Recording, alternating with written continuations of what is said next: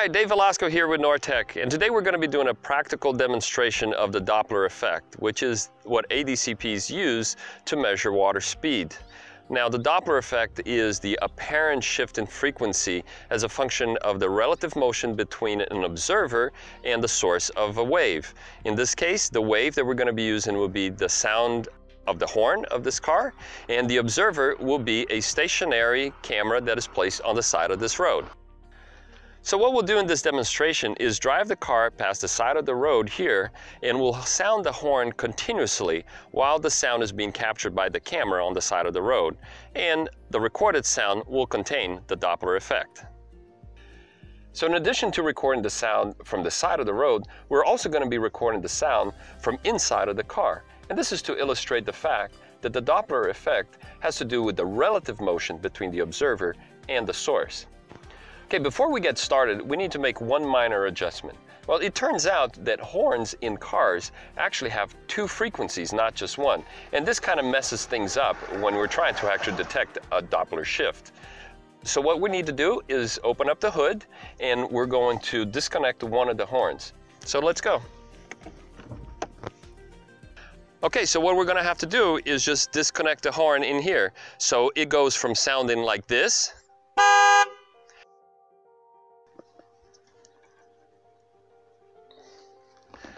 to sounding like this. Okay, so here we go. We are going to accelerate the car to 50 miles per hour. And then as I approach the stationary observer, I'm going to start sounding the horn. And then we hope to capture the Doppler effect.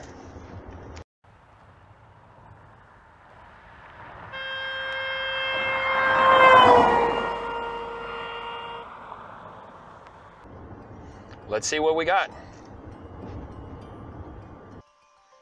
Okay, so now that we have recorded both inside and outside of the car, let's see what we capture.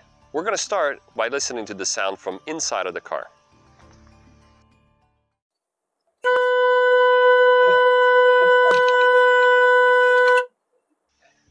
And now let's listen to the sound from outside of the car.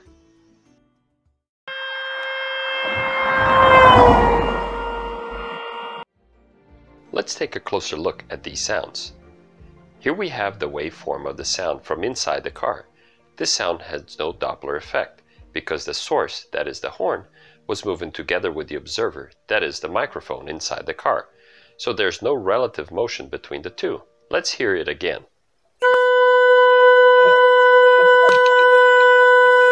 So, no relative motion between the source and observer equals no Doppler effect. Here we also show a spectrum of the same sound, which is a way to visualize the sound as a function of how much energy is in each frequency band making up the total sound. The spectrum allows us to separate different parts of the sound. For example, this represents the background noise of the car itself. This peak corresponds to the frequency of the horn. And these other peaks are harmonic frequencies of the horn.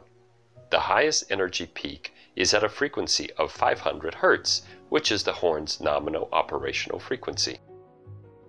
Now, from the observer's perspective, there is a Doppler effect as there is relative motion between it and the source. Let's hear it again.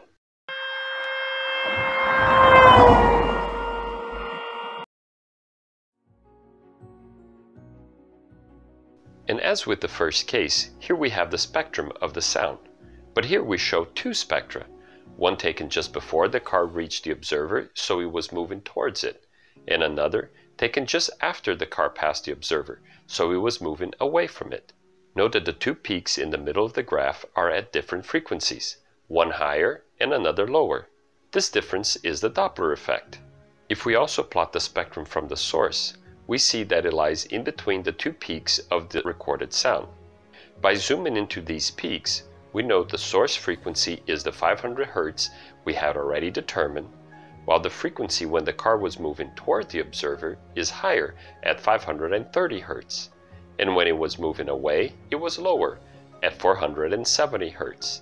With these frequencies, we can use this equation to estimate the speed of the car. C represents the speed of sound in air, which is approximately 340 meters per second. FD is the difference between the two frequencies, which we also divide by 2 because the observer first hears the sound coming toward it and then again when moving away.